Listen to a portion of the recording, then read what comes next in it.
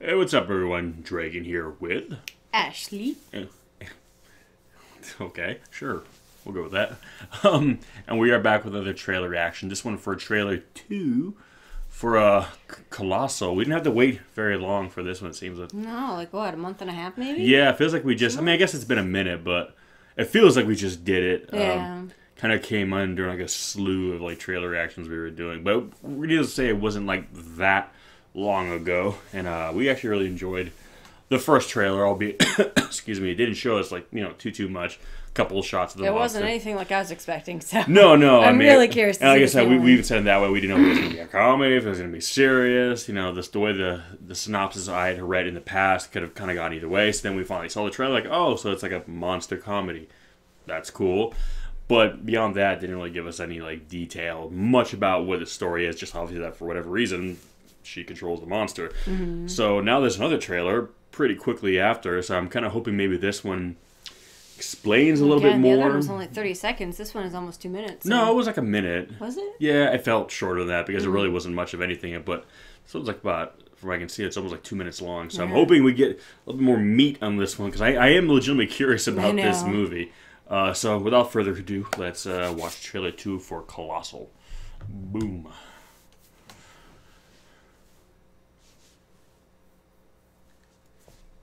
You don't remember anything last night, huh? I got really melodramatic, didn't I? You told me that you weren't really on a vacation. That you've been looking for a job for a year and your boyfriend didn't work out. You are out of control. He looks familiar. Two things. They're in the bedroom. What? And since you didn't have any money, you decided to move back here. Is there anything else?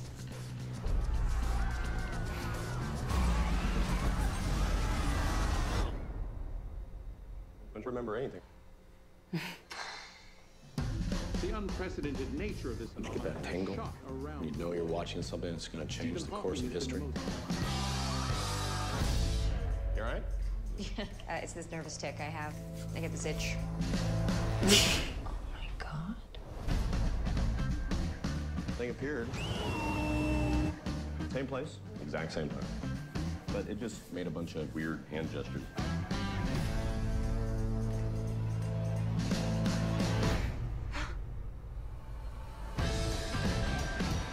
I'm gonna show you guys something.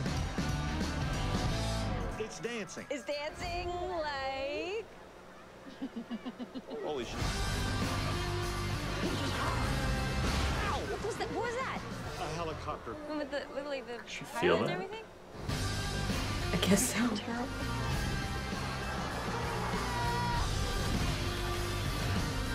Give him a good show. Keep it cool. Oh my God, these people are looking at us. She's the monster. Huh, they changed the font. Yeah. Well, that certainly gave us more.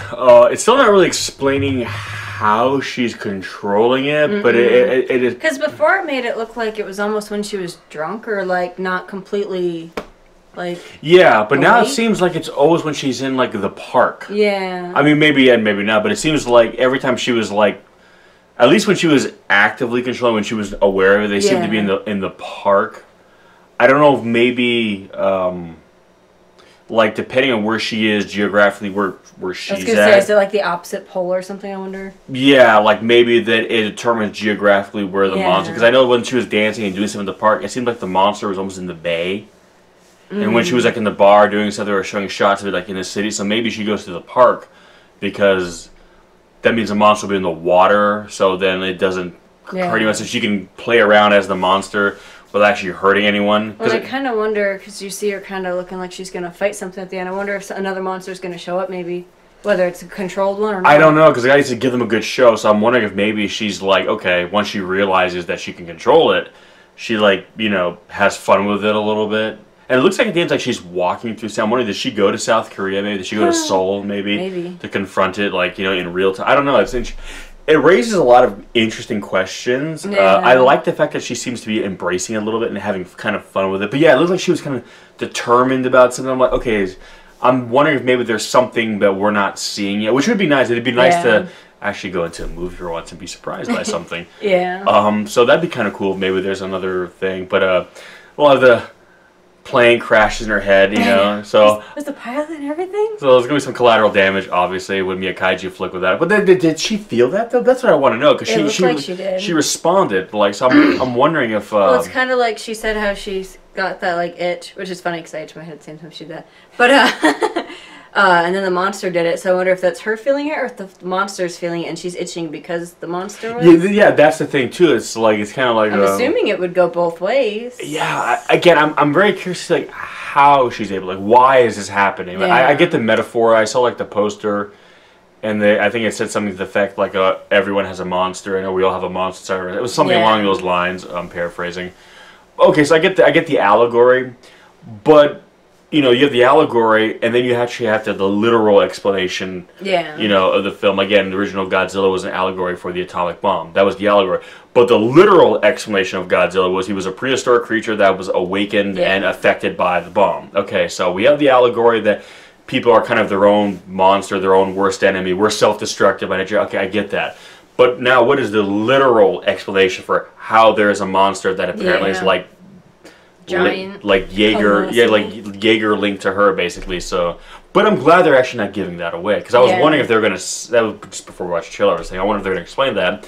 And now that I saw this trailer, I'm kind of glad they didn't because that's kind of the movie. But I'm just I'm glad that. But they gave me enough other stuff to really kind of latch onto to really enjoy, and I wasn't feeling like they didn't give me what I want. No, it gave me a bunch of other tasty nuggets as it were. So I don't know. I guess that's really all there is to say about it. I mean, it's still not. It still feels weird because it's like a few months back we weren't even talking or wasn't even anything up on the radar. It just kind of appeared. Yeah. Like the monster itself. I know. It just kind of appeared and suddenly we're like, oh shit, this is a thing that's happening. Okay. Yeah, because I remember you talking about the whole lawsuit thing. And again, I read about this like it was before 2014 came out. Godzilla 2014. Oh yeah. Yeah, it was before that movie came out.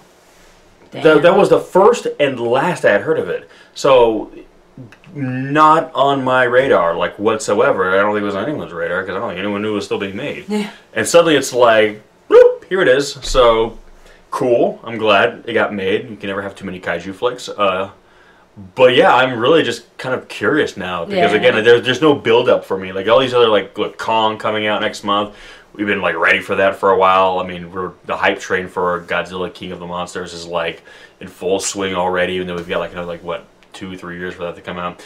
But this movie, it's kind of nice that I'm excited about it, and I don't have to wait like a year or 2 years for it to come out. Like I basically found that it was happening a month ago, and I don't think I have to wait that much longer to go see it. So yeah, it said April. So yeah, so after the deluge of films in March, it's kind of nice to know that we got something to look forward to in April before like May and the whole summer movie season starts. So I don't know. The blockbuster bonanza. What do you call March? Holy crap. March is going to make so many people so much money. I know. And us so poor. Yeah, I know. Yeah, it's because we're giving them all our money. It's like, here's our pot of gold. Take it, please. But yeah, so I don't know. Anything else? It's kind of like, it didn't really tell us more. It just kind of showed us more. It kind of elaborated on the vibe of the first trailer. But I like it. I don't know. I'm definitely intrigued. I know. The thing about kaiju films, it just looks really weird and quirky. And I'm really glad. Looking forward to and I'm glad in this age of more serious kaiju, which is, I mean, I like the series. Don't get me wrong. I mean, people would say like something like Pacific Rim kind of like towed the line. It was kind of fun and kind of animation, very Showa-esque, but at the same time, it wasn't just slapstick.